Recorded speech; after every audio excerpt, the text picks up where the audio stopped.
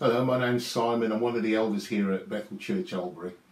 And I'm going to jump right in and ask you a question. And it's a question that wise folks and philosophers have debated over for as long as we can remember. What came first, the chicken or the egg? Now, if your answer is the egg, then that begs the question, how did it get there? And where's the chicken that laid it?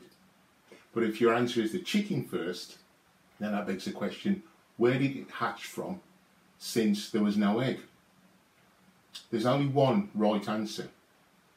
And it's one of those questions that can have you going round in circles. Each time you answer the question, you're left with another unanswered question. However, for those of us who actually believe the Bible as God's written word, this is not a problem. See, once we add the Bible into the equation, it fully answers the question.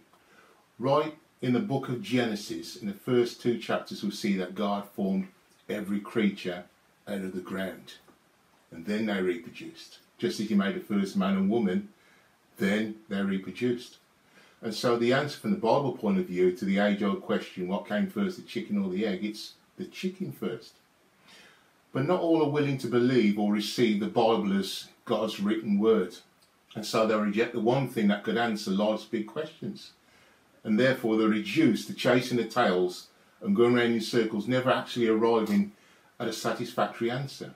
Now today, in our fourth and final talk in this series on discipleship, I want to challenge us, or even to dare us, to consider giving Jesus, who is the living word of God, access to all areas of our lives and involving him in everything we do. That's bringing his person, his wisdom, his knowledge, his light into all of life's dilemmas that we face. In short, bringing Jesus into the equation. That's the title of this talk. And I want to demonstrate, not only by looking at the interactions of Jesus with his disciples as recorded in the Bible, but also by personal testimony, how he's helped me when I faced personal dilemmas and needed to get Jesus involved, so that I'm not just basing this talk on Bible knowledge, but also on personal experience where I've proved him. Because sometimes in life we can end up going in circles and repeating the same mistakes and getting no closer to a solution for the dilemmas we find ourselves in, and that's because there's a vital element missing from the equation. Yeah, the idea of an equation is this: both sides must be equal in order to bring about a solution. The problem has to be met with the answer. Confusion has to be restored with order. And if there's a vital element missing from the equation, it cannot be solved. Here's an example of an equation that looks to answer one of life's big questions. It's called the Blue Monday equation. You may have seen it before. And it appears to give a satisfactory answer as to why the third Monday in January is the most depressing day of the year. There are a lot of factors to consider in why it's the most depressing day of the year. It's dark, it's cold, some are in debt from Christmas. Most people get paid at the end of the month, so by the third Monday in January, the money's run out. The summer holidays are as far away as you can think. Most divorces are filed in January more than any other month of the year because they hold it together over Christmas and file it in January. And many New Year resolutions and diets have failed by this, and add to that the overindulgence of Christmas now finds itself in pounds manifesting itself. And all these elements seem to satisfy that question. Here's another quote. This one's also one of my favourites. If your outgoings exceed your incomings, your upkeep will be your downfall. I like that one. Now, equations are a way of bringing a satisfactory answer to difficult situations, restoring order and calm, resolving problems, and life's full of them. And we see it time and time again, particularly with Jesus and his disciples. But because he was there, he was able to bring about a solution to everyday life's concerns. A couple of examples in John. In John 6 we see there was a great storm at sea and Jesus was asleep in the boat. And these experienced fishermen were in fear of their lives, so they came to Jesus. And Jesus was able to bring about great calm, the Bible says, of the storm. The wind and the waves even obeyed him. because he was there, because he was involved. And there was another incident, probably worse than that. The wine had run out at the wedding. And they didn't know what to do. But because Jesus was there, they got him involved. And it came about that the wine they tasted, that Jesus had made from water, was better than any wine they'd ever tasted. That shouldn't surprise us. When we add Jesus into the circumstance, he brings about order, since, after all, he holds all creation together. I mean, look at what this verse says in Colossians chapter 1. Through him, that's Jesus, God created everything. In the heavenly realms and on earth. He made the things we can see and the things we can't see, such as thrones, kingdoms, rulers and authorities in the unseen world. Everything was created through him and for him. He existed before anything else, and he holds all creation together.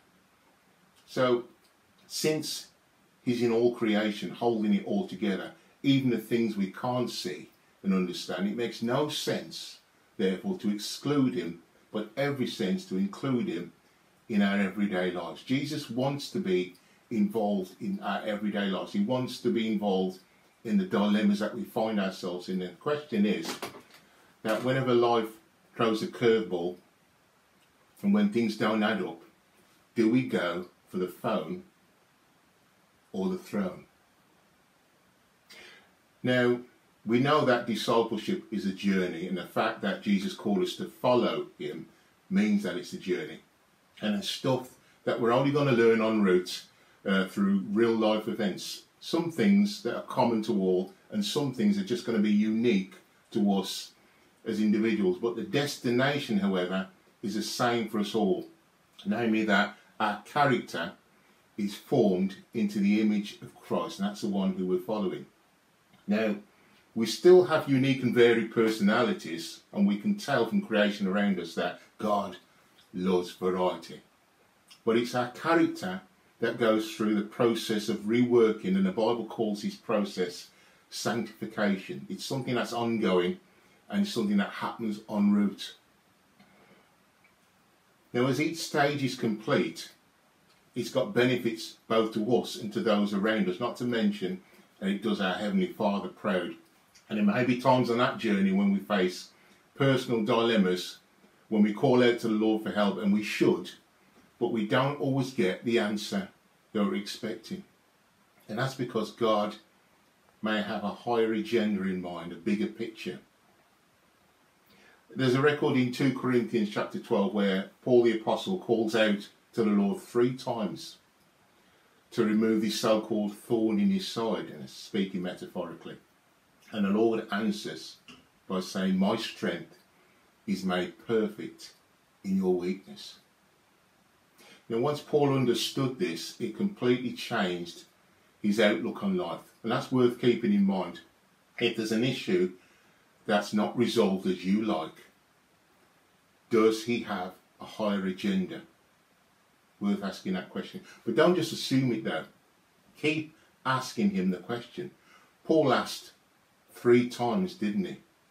And in order to get to know Jesus and what's on his mind, you must, say must, you must ask questions. Not only that, you must listen out for the answers. And most of the time that will come through his written word, which is the Bible. So in order to increase our chances of hearing, we must read it or listen to it. And other times it's going to come through thoughts that are inspired by the Holy Spirit. And that's always going to line up with the Bible and the character of Jesus. You see, the Bible is the written word of God, and Jesus is the living word of God. Therefore, they're always going to agree.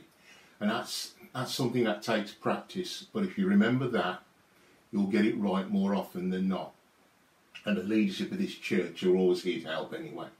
And eventually you get to the point where Jesus said in John 10 that my sheep know my voice. But remember, it's a journey, one that transforms us season by season.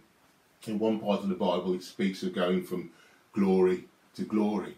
In John's Gospel, John the Baptist puts it like this: he must increase, but I must decrease. And in another place, it says, it's no longer I that lives, but Christ that lives in me. And again, my life is now hidden with Christ in God. This runs right through the entire Bible.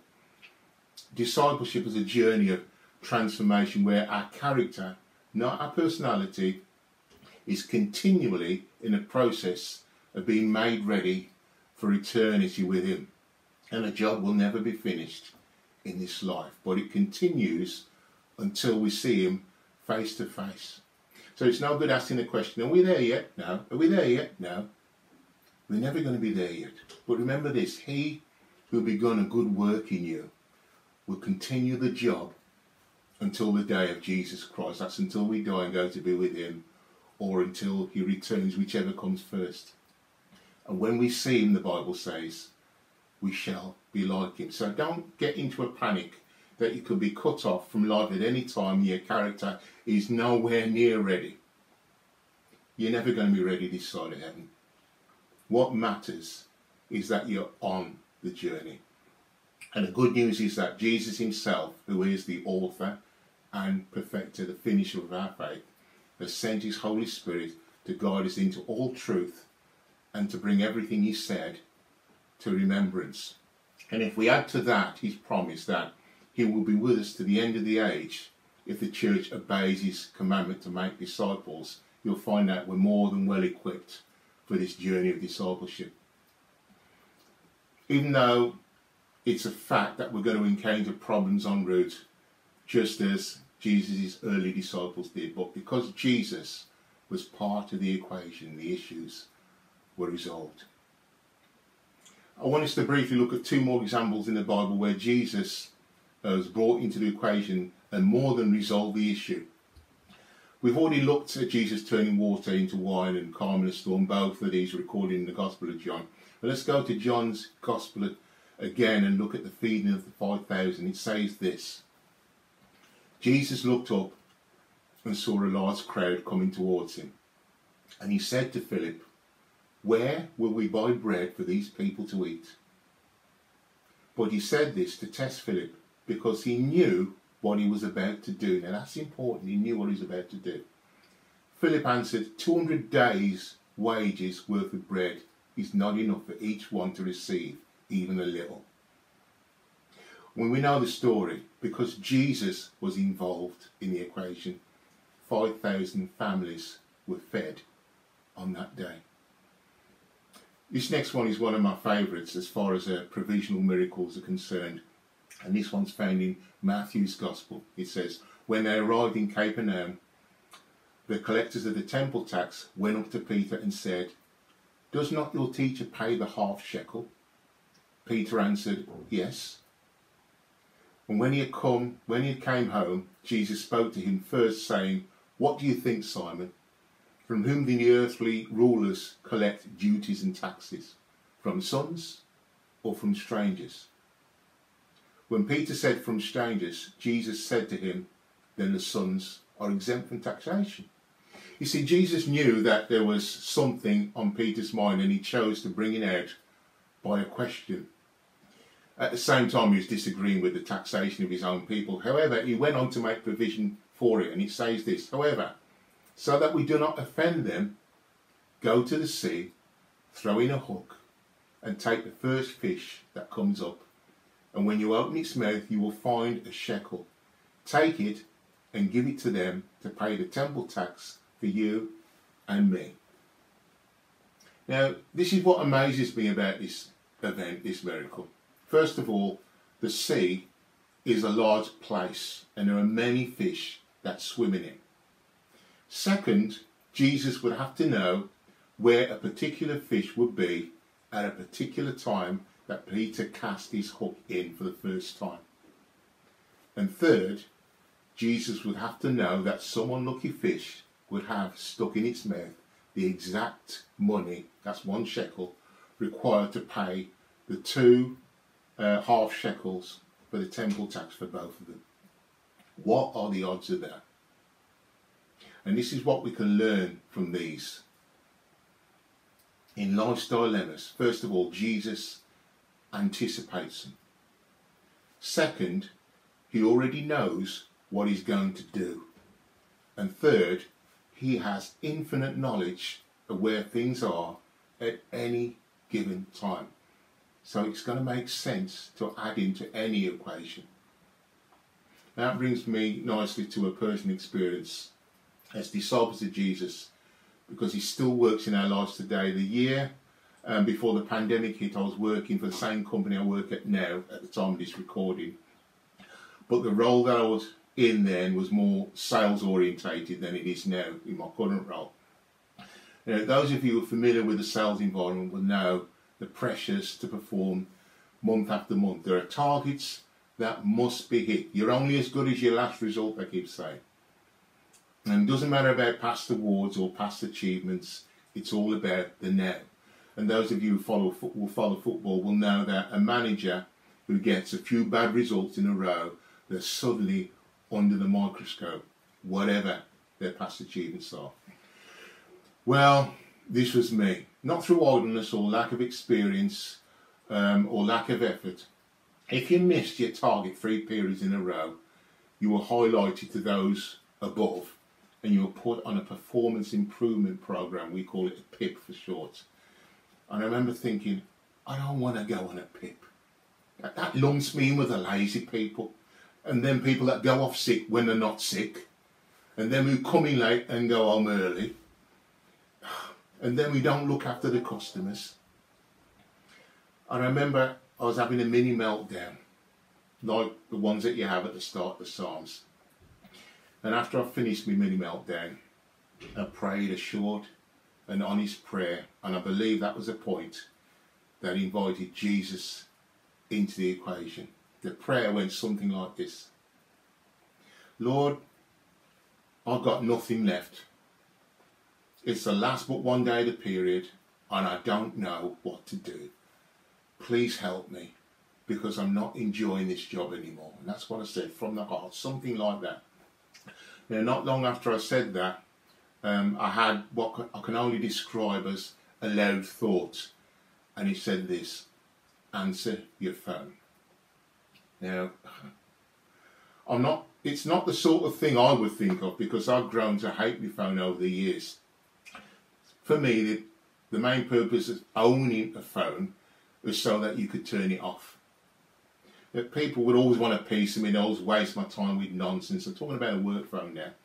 And it would always cost me something, and when it went off, it was never, ever anything good. But here was this loud thought cutting across my thinking, and it was unique to my circumstance. So I thought to myself, apart from all the things that had just gone through my mind regarding answering this stupid phone, I thought, what's the worst that can happen if I pick it up? I could always hang up if it's a survey or a PPI claim company. And so I decided I was going to answer the phone. And guess what the first call was? It was a machine breakdown, and I was not happy. However, the next call was one from our biggest customers, one of our biggest customers. And this is what he said to me. He said, I was given your name by your office staff. I thought, here we go. And he went on to say, I'm opening a new paint shop that will cater for cars worth £3 million each. I'd heard that you have machines in our existing sites. What do you advise? And how soon can you get them here? I couldn't believe my ears. Bun and cheese. I was over the moon. The next day, which was the last day of the period, the breakdown that I was meant to do was passed over to someone else. And I was busy that day installing 3 of our machines, which saw me hit 3 months target in one hit. And so I was able to leave that role on a high, reputation intact, and take up another role as service engineer within the company, a role which I'm better suited to and more happy in. You see, involving Jesus in all areas of our lives makes a difference. And so I want to end with this. I want to end with a challenge and a question. The challenge is this: are you willing to give Jesus access to all areas of your life, to involve him in every equation? I mean, why exclude him? He's able to bring light into your darkness, since after all he's a light to the world. Why exclude him? He's able to bring peace to your unrest, since he's the Prince of Peace.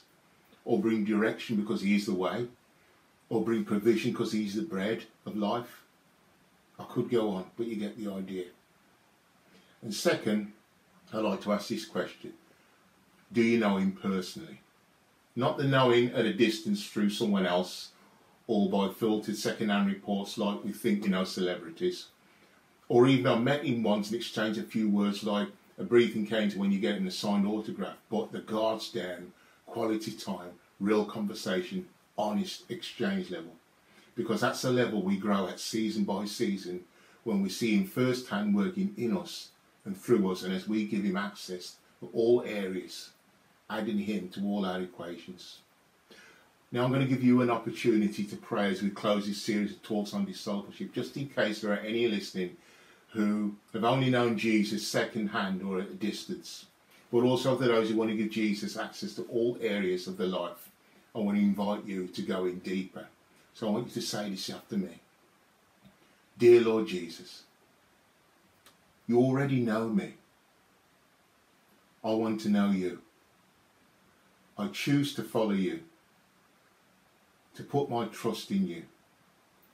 Please help me to follow you closely so that nothing gets in between us. Help me to show others who you are so that they may follow you also. Amen. If you said that prayer, we'd certainly like to hear from you. I'm sure there'll be contact details at the end of this video. So God bless you. See you soon.